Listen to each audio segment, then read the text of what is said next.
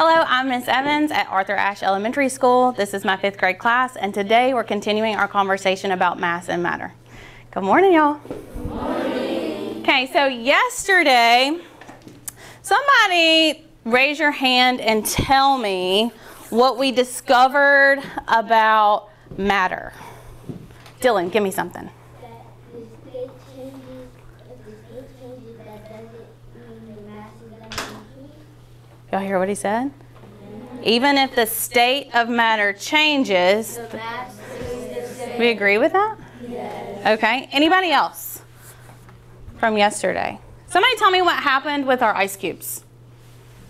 Christopher? They melted when they got put in the water. They melted when they got put in the water. Can somebody add on to that? Brooklyn? So we weighed it before the ice melted and after the ice melted, and it was the same. Okay. We weighed our water before the ice cubes melted, and we weighed our water after the ice cubes melted, and the mass Stayed the same. okay, and then we did something else. We took sugar cubes. Somebody tell me what we did with those. Xavier? We did, but before that, what was our process? Jenny? Okay.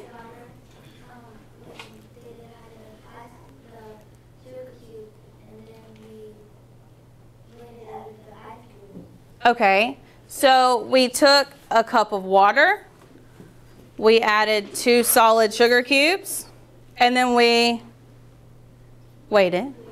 Then we, oh, what was that fancy word for when the sugar cubes were mixed into, they dissolved, okay? And then we weighed it again, and the mass increased? No. It stayed the same. So yesterday when we left off, guys, do you remember how we measured 100 milliliters of water? Yes. Okay, I just took it out of the freezer. Can you confirm? What state of matter is that in? A solid. It's solid. A solid. So our liquid water that we measured, does anybody remember how much the mass was of our liquid water? Go back to your slide. 125 what? Grams. And today we're going to weigh it again. Okay? So our question on the board says, does the mass of liquid water change when it's frozen into solid ice? Yesterday, we filled our cup up with 100 milliliters of water.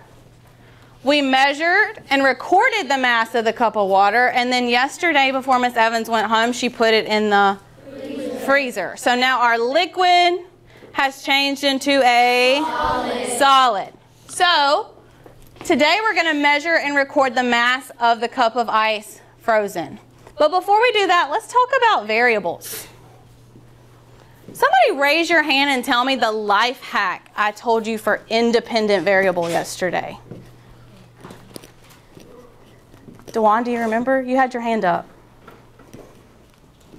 And you changed your mind. Do you remember? No. There was a life hack for the word independent variable. God bless you.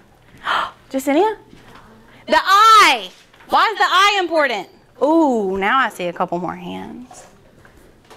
Messiah? It's what we change. I. Independent variable, that's what I change, right? So in this experience, investigation, what is the one thing that we changed? Take 10 seconds, talk at your table. Ready, set, go.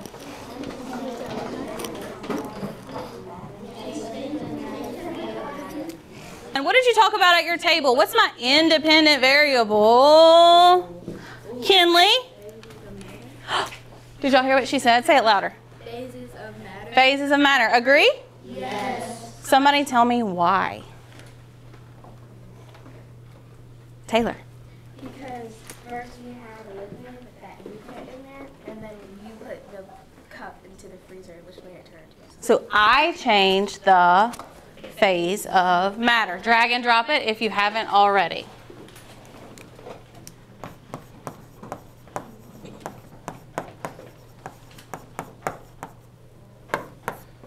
All right, let's skip down. Let's skip dependent variable. I want to talk about constants. Somebody refresh my memory. What is a constant? Dylan? Something in an investigation that stays the same. So in this investigation, somebody raise your hand, give me something that stayed the same. Shariah? Did I change the cup I used? No. Okay, that's a constant. Ooh, I love the hands going up. Ethan? The scale. Did I change my scale? No. Okay. Okay. Somebody that, go ahead. The amount of water. Did I change the amount of water? No.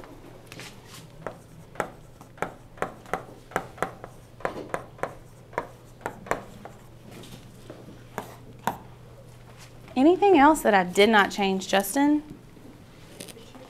The temperature where? In the freezer. Did I go mess with the workroom freezer?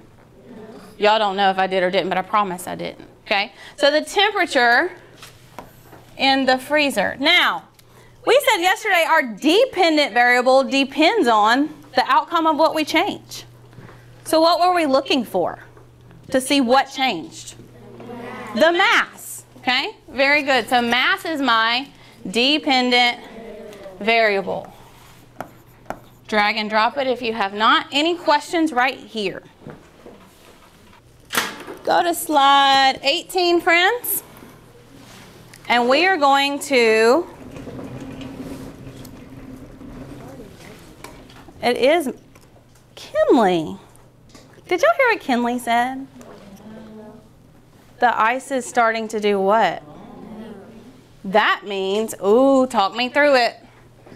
Oh, raise your hand. Talk me through it. Help me understand. Give me something to work with, friend. The thermal energy is increasing. Oh, he used a lot of good words. Y'all heard what he said? Repeat it again. The thermal energy is increasing. The thermal energy is increasing. And what is happening as a result? The phase of my matter is also, so we better weigh this thing while it's still a solid, right? All right, let's do it. Again, how many grams? Look at your data chart. You graphed it yesterday. 125. So today when I stick it on the scale, let's see. This is my 100 mark, and that line at the bottom would be 25. Can you confirm? See the line at the bottom? Yeah. So how many grams do I have, Kinley? Like, it's 100? Well, no, that's my 100 line right there. But we're past it. You see the line at the bottom? So the line, each tick mark at the bottom is 25. So 1, and then the bottom would be 25. Guess what? Our prediction was correct. The mass of my solid cup of ice is 125 grams. So what I need you to do, you should already have this part filled in from yesterday. The liquid water was 125 grams. The solid ice was also 125 grams. Then over here, guys, I need you to graph it. Yesterday, you brought this bar up. Uh-oh. Where do I stop? Do I stop at 120? Where do I stop? A little bit higher than, right? Now my solid ice, and this should be shaded, needs to match, right?